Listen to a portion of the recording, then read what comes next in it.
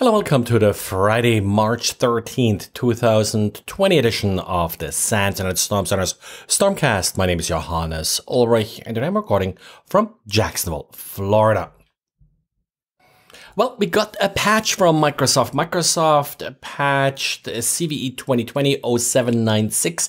That's the SMB version 3 compression issue, just a couple days after it had its official patch Tuesday. So they must have fixed whatever sort of held that patch back on the official patch Tuesday. Given that this is a remote code execution in the server as well as in the client of current versions of Windows 10 and Windows Server, this is something that you should certainly patch.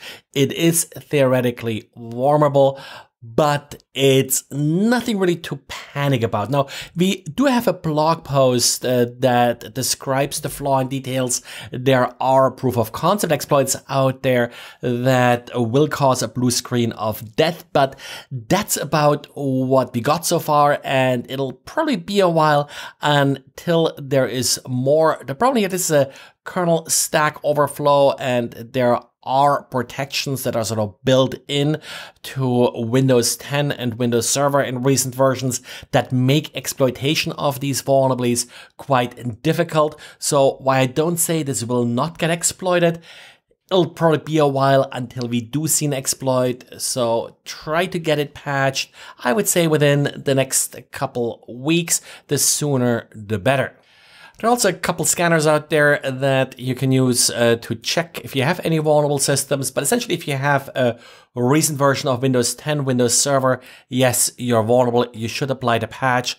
If you don't want to apply the patch right now, then please apply the workaround, which essentially just turns off the compression feature.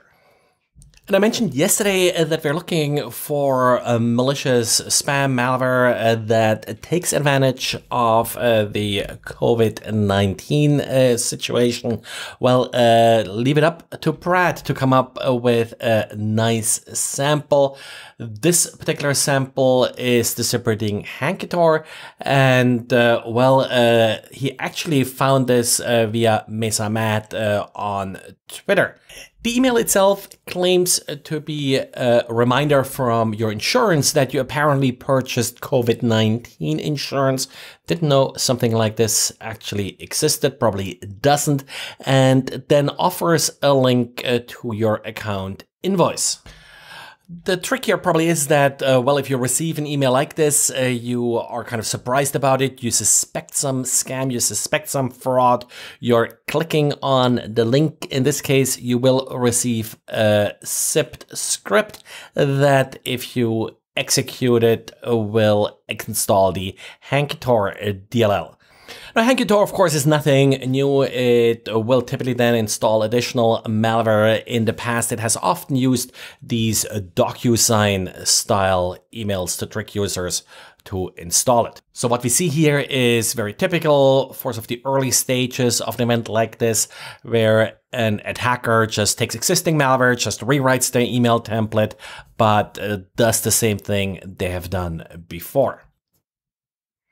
And I mentioned before in this podcast that Tavis Ormandy found an interesting vulnerability in the Avast antivirus engine, and it was essentially the JavaScript interpreter that is included in Avast antivirus, which was in some ways kind of too good. It actually executed code.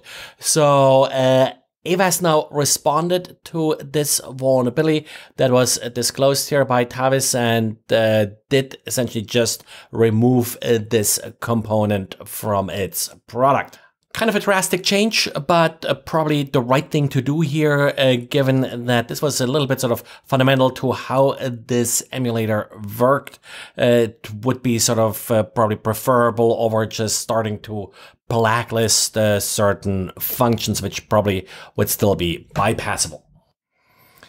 And well, you probably heard of CheckRain and the Checkmate boot ROM exploit that they released for a little bit older but fairly recent iOS devices, basically anything running the A9 through A11 chip. Now, Apple, of course, is reusing a lot of code between its different products. iOS, macOS, tvOS, iPadOS, they all sort of have common roots, and same is also true for some of their secure enclaves. So turns out that apparently the Check.Rain team was able to use the Checkmate exploit or a version thereof to actually compromise a MacBook Pro with Touch Bar, gaining access to the Touch Bar, and essentially at this point just sort of playing around with it, like displaying, for example, boot messages on the Touch Bar, which in essence is just a second screen. This appears to work with all Macs compatible with the T1 chip. The T1 chip is the secure enclave. Now, if it's just like the Checkmate exploit for the iOS devices, then this is a hardware problem that cannot simply be patched in software.